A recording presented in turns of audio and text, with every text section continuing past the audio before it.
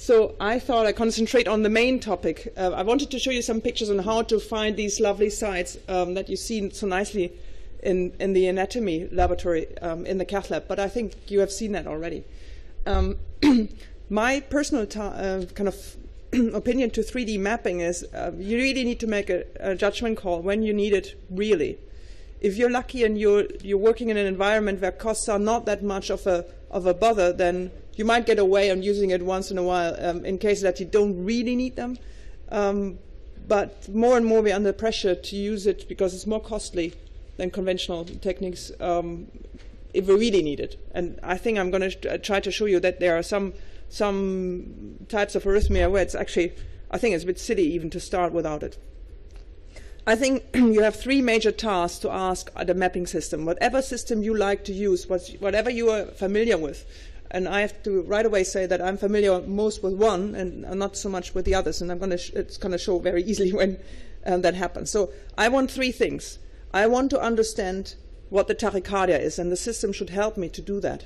Because if I know already ahead of time, I don't need the system at all. And then it's just a nice gimmick. I would like to help the system guiding me to deliver my ablation at the adequate site and show me, for example, if I need to make a line, if I have reached everything. You know? I'm quite aware that the red dots don't mean that I have made a lesion. It just means that my catheter was there, but that's already good information to have. Because sometimes you're not aware that you've missed out some area, and at least that should be marked by the system.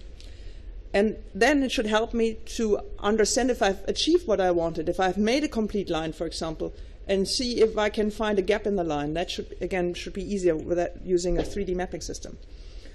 What is a simple arrhythmia substrate, in my point, is something that is fairly easy to find, where you kind of essentially burn at one spot. Yeah? For example, pathways. Sometimes in pathways that have failed ablation, I might consider using a 3D mapping system. But mostly we need point lesions for these kind of things. Or, for example, flutter. We know exactly what the boundaries are. Jose Angel has shown beautifully how to find the tricuspid, how to find the IVC end. You're essentially dragging the catheter along, and you know exactly how to find the structures on X-ray. So what do you need a mapping system for?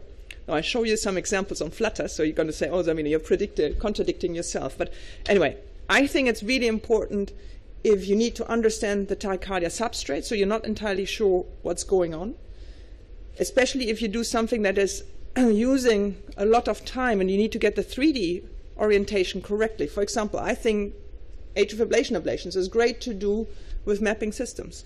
I know a lot of centers don't do it, but I'm quite interested also to get a good 3D geometry and use little fluoroscopy. I'm not so keen to be kind of burned in the radiation, and I think 3D imaging and 3D mapping helps. When I expect multiple tachycardias, I try to have a mapping system because it's going to make it easier for me to understand, see, for example, where scars are, where predilection sites for arrhythmias are, and then I can just go and shorten my procedure time. When I try to do linear lesions, I also think it's a good call for 3D mapping. And I think you should always look for validation of your lesions, so that's helping. Basically, there are two different concepts. There are different companies providing you with one or the others. One is a sequential concept, so you collect points by moving mostly your catheter around. And the other one is simultaneous. So with one beat, with one cardiac action, with one circle of the tachycardia, if it's a reentrant tachycardia, you have actually the whole mapping. Ideally, the simultaneous mapping systems are faster. Because you just basically get one beat, and that's cool. That's very good for non-sustained arrhythmias. And I'm going to show you an example here. But there's a new system that I have not actually integrated in my talk yet. But essentially anything. It started with the balloon, the basket catheters, where all splines are in contact, or at least some of them are in contact, and you can have a look of how the activation wavefront runs. And again, a single beat of tachycardia would be enough to understand.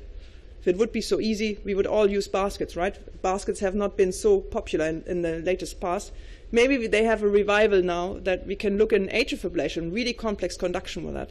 So that might be an interesting thing. On the other hand, you could say, okay, if the single shot diagnostic, not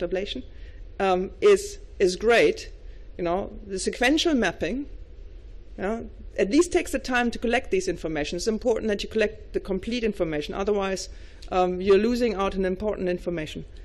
It requires, however, at least for the time of the mapping, that the tachycardia is stable. I think most of us have actually probably already experienced what happens when the tachycardia changes from one to the next, and you're kind of missing that it has changed already, and you're collecting points in the wrong map, and that is a small nightmare. So there are pros and cons for both. So this is the non-contact mapping system. I think Richard is far more experienced with that. I am by far no expert. I think I've done a total of 4 cases in my life with that system. It consists essentially of a wire balloon that has electrodes, very small edged electrodes off those wires. And by using a very sophisticated mathematical formula, it's called an inverse solution, it projects the recorded electrograms from that basket onto a 3D contour that you acquire by moving the catheter around. Now, I'm sure I don't have the newest software and the newest version of what can be shown here, and I hope the video works.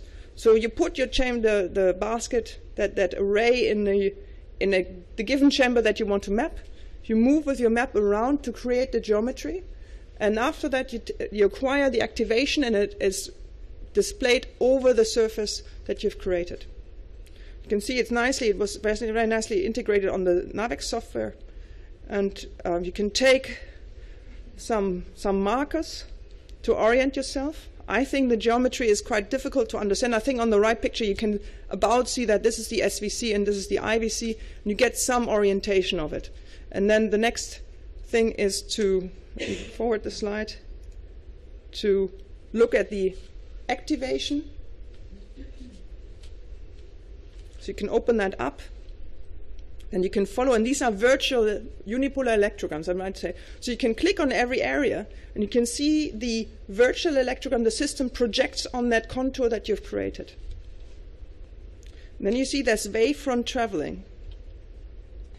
Now there is the first question, just to cheer you up. It's probably a pretty easy question, I guess, just to warm up. Okay, and the results? Okay, you all got the chamber right? Right. And it's actually the right answer, number 1. It's interesting because the geometry that was shown is not that clear. If there wouldn't have been these little markers, SVC and IVC, it probably would have been kind of possibly to be something else. You also saw the wavefront traveling around, and then this isthmus conduction was pointed out. I think that was quite a nice hint of what was going on. In clinical use, there's quite a lot of pro and contra on this. I think the concept is very nice, and actually I was initially quite taken. The accuracy, if the array is further away from the wall, the endocardial wall that you map, it gets somewhat imprecise. In fact, we thought initially that even in Fontan patients that have so multiple atrial tachycardia in their massively dilated right atria, that would be a fantastic system. But the array is relatively small, and the chamber is very, very large, and then you really get in trouble because the accuracy is really massively decreasing when you're more than 3.5 centimeters away from the multi-electrode array. Sometimes mapping around the array is also quite difficult, especially if you think you're mapping a left ventricular tachycardia. Some people put it, actually I think most people took it transeptally across the mitral valve, and then you have to come retrograde and go around it. I think it's rarely used in clinical practice. It's at least my experience. We haven't used it in the Brompton much. I can't recall that we used it in St. George's in Hamburg very much. And as I said, I've done 4 cases.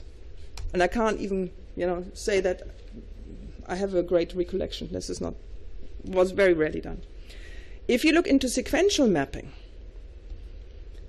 you need to collect those local signals, and that can be time-consuming, and you need to make a good judgment call on what you call your timing reference. You have several systems available. Cato and Navex are the most well-known one, and it's really only a difference on how you locate the mapping electrode. That's the difference on the 2 systems. So here, that was the initial Cato concept. You had 3 magnetic fields, and you had a sensor here on the catheter, and that would show you like a GPS system essentially where that catheter is. And since you would have a second catheter on the back, you would see in relation to that always how the location had changed. So that's quite simple. Now, when you do these sequential mapping things, I already pointed out that the timing reference is very important. So you start collecting these points, and the more points you have, the more accurate your map gets. And you can mark again anatomical size, let's say SVC, and then the tricuspid annulus in this case. The same is true on the right. I think for timing reasons, I'm just going to move on. I think you're all familiar probably with how that looks. And every point, maybe that's an important part, every point you take is color-coded with regards to its neighbors and all the points that you have created in that map.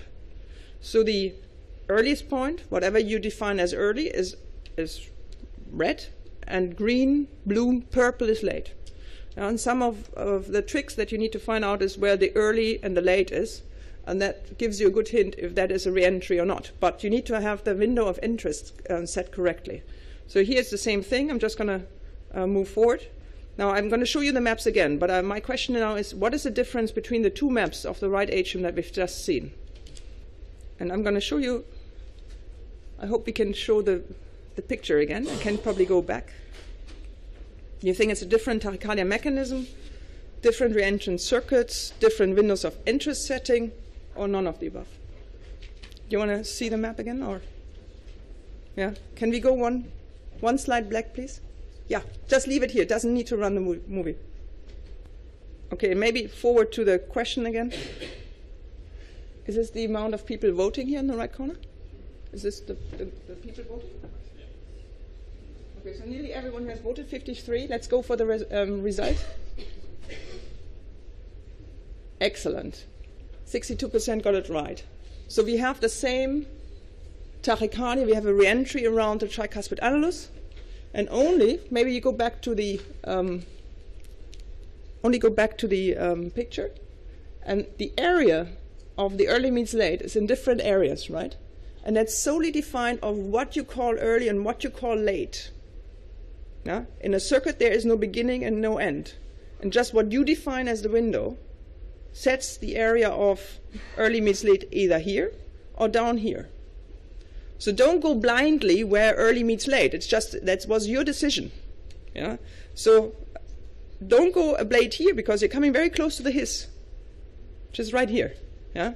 So make a good judgment call, and you need to understand the anatomy, because if you wanted to ablate here, you could definitely interrupt this re-entry. If you would make a line from the anterior aspect of the tricuspid to the SVC, you could do that. Is that a clever choice? It's a very difficult line to do. I can tell you that we've done that in the past, in our first attempts of AF ablation. And there's the insertion of Bachmann's bundle here. And I think Jose has shown that. It's more than a centimeter thick. It's very, very difficult to block. And if you block it, then you interrupt the fastest conduction between the right atrium and the left atrium. Your P wave is going to split and lead two, and it's really been two isolated P waves. It's not very clever to create such a conduction delay. And it's much easier to block it down here. Where would you entrain here? You would entrain positively all around here, anywhere, in both cases. And then we make the choice where to make the line, where it's easy to reach, make the line complete, and not destroy too much important tissue afterwards. If you have the sinus rhythm, the sinus node here, and you make a line down here, you don't delay any conduction because the activation fronts in sinus rhythm anyway collide here. So that's why it's so easy to make the line there, and it's so much more difficult to make it here and more riskier. Okay, I go forward because we just asked that. Window of interest. It always depends on what you want to image. What do you want to see? If you make that map in sinus rhythm, you make a substrate map, you want to see where scars are or where previous ablations were, or whatever reason is, or maybe you just want to have the anatomy and you want to see how the sinus activation activates that given atrial chamber, or maybe even ventricular chamber, it doesn't really matter. Let's say atrial chamber. So you want to know where's the earliest activation in sinus. You need to have your window starting a little bit ahead of the P wave, and ideally atrial activation should end at the QRS complex. So that's the minimum of your window. If you make it much longer, if you make it ahead of the P wave, you make yourself prone to mechanical extras. Whenever you map sequentially, you always have easily induce atrial extras. And that is picked up as very early, and sites where actually there's no sinus node. So you can see that the P wave changes and a lot of other small tricks to avoid collecting these points. You need to delete those extras. Sometimes, if you have a very diseased atrium, or someone has created lines or cafe ablations or something, you can have atrial activation after the QRS complex is finished.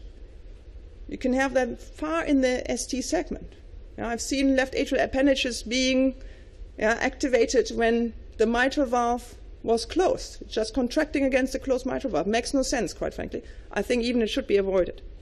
If you're pacing, then obviously the pacing area is going to be the earliest site. So your pacing artifact is a very nice thing to take out on any mapping system as the initial marker. You try to avoid to have the pacing artifact on your mapping electrode, especially when you're very close to it. So you need to be a little bit after the pacing spike, and then again the same applies. Maybe beginning of QRS is a good start. If you want to map ventricular activation, the same thing applies. You're just going to map the QRS complex, right? And then again, you need to have that covered. What could be a time reference point? A time reference point can be anything that is reproducibly recognized by the system that you use. It could be an intracardiac catheter, or it could be a surface lead ECG. Yeah, it just needs to be reproducibly recognized, and then you can have it. Yeah, you can take it. If you're in tachycardia and you have a focal origin, again, let's say it's an atrial tachycardia or it's a ventricular tachycardia, you want to have your window covering the area before the onset, let's say, of the P wave. Because focal tachycardia is going to be, what, 20, 30, maybe 50 milliseconds ahead of the onset of the QRS or the P wave. You know? So you need to have that covered. If you make a window of interest and you don't have that area in your map, in your window, you're never going to understand where the earliest site is. Now, sometimes we don't know if it's focal or reentry when we start mapping, right? There's some hints, and sometimes you just don't know. So I think you better make yourself ready to accept both options. Yeah? There's a very nice paper. I find it slightly complex. Roberto Di Ponte has published this. It's a little bit of a complex formula behind it. What I do, let's assume this is a P wave or QRS complexes. You can pick whatever you want to do. And you want to cover the whole tachycardia, right? So if this would be a reentrant tachycardia, it would be important to have it whole covered. So you could measure initially peak to peak. Yeah? And now the question is, what is interesting in a tachycardia? You want to be, if it's a reentrant tachycardia through a small isthmus, let's hope that's the case, we want to be in this mid-diastolic area. We want to have that marked out. And that's why I move the interval so that it hits between the P waves or between the QRS complexes. In that way, if it would be focal, I would see still the earliest activation here before the onset. Yeah? I could also look at unipolar signals, everything else as well, but I would not miss that area. And I have still covered the whole cycle length. I make the cycle length window 20 milliseconds shorter. So I can decide if I call something early or late. Yeah? That's sometimes the question, do I call this early or late? And if you do that consistently, I say if it still touches the last here, this little thing here, this little line, I call it late. And only if it's really out, I call it early. Something like this. You need to just come up with a systematic rule. And then you can actually map the whole thing. If it's an atrial tachycardia, the window of interest, the cycle length that you display on your mapping system will not even be as long. The color range will not be as long as this interval that you have chosen here. Because it's a focal tachycardia. It's going to start a little bit before the P wave, activate probably through the P wave, and then it's finished.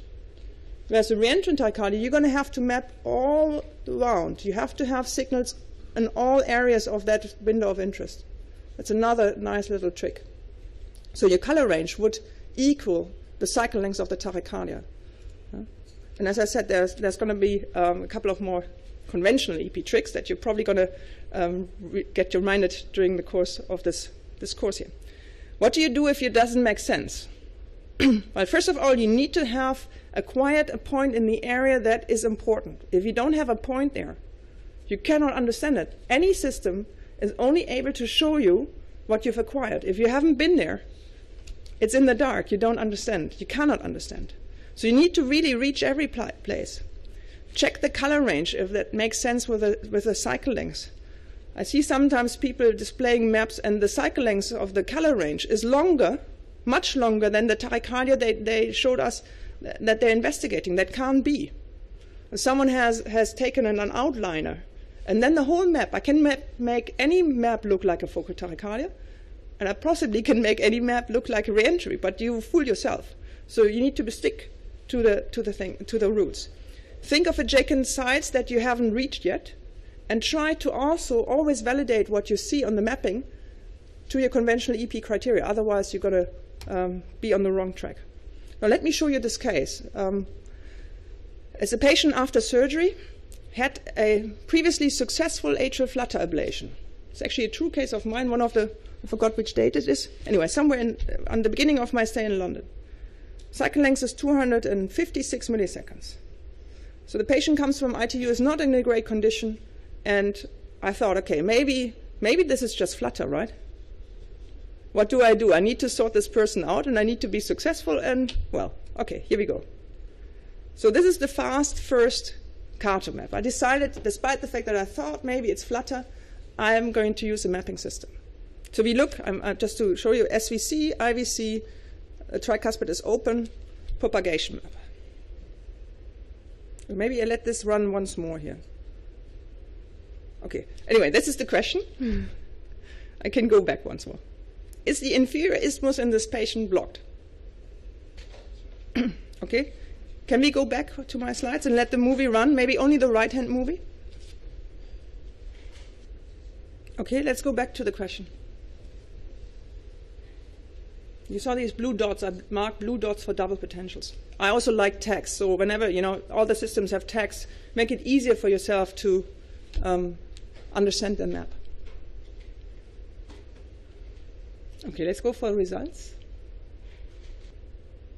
Interesting. Okay, so the majority thinks it's blocked. Okay. Okay, let me go back to my slides, please. Well, to be honest, you probably were fooled by the presence of these double potentials, right? You saw one wavefront coming here, and then there was a wavefront coming from here, right? But the isthmus is not blocked. And the reason for that is I don't even have a point here. The color here is completely interpolated color. There is conduction here. But I've not been there. So this is not yet possibly blocked. So here's the map at the IVC end, and I have these very wide double potentials. And that's the two colliding wavefronts that you saw on the Carto propagation map. So, is it blocked or not? It's quite nice because I try to instill this doubt in you. Yeah. And the next question would be, what do I do next? What do I do? The patient is in tachycardia, obviously. Has then another area of conduction, whatever. Okay, let's go for the results. I think some people want to go press for lunch. Okay, good. Good. And train, I think, is a good idea. Yeah. Obviously, the 3D mapping doesn't get us the whole information. We need to understand some more about this. I think to cardiovert and stop the procedure is going to get you into trouble because this patient again is going to have an issue on intensive care.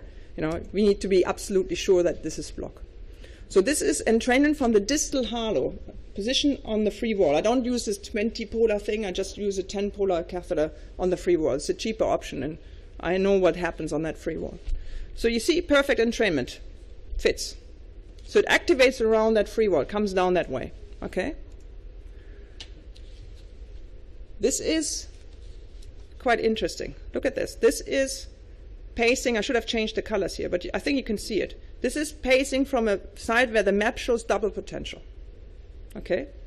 And at the IVC of that line, IVC end of that line, the post-pacing interval is too long. Yeah? But when I go to areas where it's a single potential, where the gap is along the isthmus, the post-pacing interval is excellent. And you get a PDF from that. You can measure it yourself. It actually is equal. This is where that position is. I'm apologizing for the flickering. Very much on the annulus end. That was where the little gap was. And when we ablated there, it terminated. Upsa. Okay, so the take-home message here is you need to have reached that area, otherwise the three-dimensional mapping system is just nice, but it doesn't help you at all to make the right decision. Look again if it doesn't make sense. If everything else fits to re-entry around the tricuspid, you have just not reached the gap side. And that's what you need to do. And you need to solve the case correctly and not be fooled by 3D pretty pictures. Image integration. I don't know what the time is. 2 minutes, really quick? Okay, if it's really difficult, I think you're going to have 3D mapping. This is a very complex congenital patient. There is a tunnel created in light blue and lots of problems. You see the anatomy. I'm just going to go, you can choose from CT, MRI, or whatever to understand this tachycardia. You need to sometimes make some weird access to getting to the site where the problem is. I think magnetic navigation is great for congenital heart disease. I know that nearly half of the population disagrees with me. I hope, well, let's say probably 80% of the population disagrees, but I think it's great. And I'm just going to show you, this is going to be forward. This very nice, very simple tachycardia, counterclockwise re-entry around the tricuspid annulus. Actually, I'm going to go forward here. I'm not going to ask you that question. I can tell you that we can do these procedures very easily, and I think this is just important, maybe to show once more what you can do with a 3D mapping system. You can activate, you can go for the presets with local activation time, but you could also look at voltage amplitude. This is very helpful if you want to understand VT. This is especially important when the patient doesn't allow you to map during VT. And you can look for, I cannot forward this anymore. Maybe it's died. If it died, then it's died. Okay, that is the final verdict. You cannot go on anymore. Lunch. Yeah? Anyway, you can look at voltage amplitude and you create your own colors as well. You can call something very early or late. There's a nice trick of do café mapping if you haven't bought the expensive software. Yeah? Or whatever you want to color code. You can do it on any mapping system if you like to. I apologize for the end of this talk and wish you nice lunch.